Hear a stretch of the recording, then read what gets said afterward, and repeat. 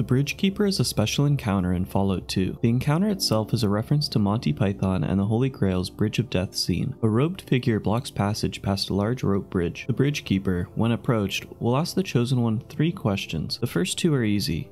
What is your name? And what is your quest? But the third is random between 3 questions, and they each relate to some Fallout trivia. For example, one of the final questions may be, which non-player character from Fallout 1 survived to appear in the sequel? And the options given to you are, Dogmeat, Tandy, Harold. And just like in the Monty Python movie, your final option is asking a question back. What do you mean? Non-player character allies or non-player character enemies? Asking this question spontaneously kills the Bridgekeeper, allowing the Chosen One to cross the bridge and be on their way.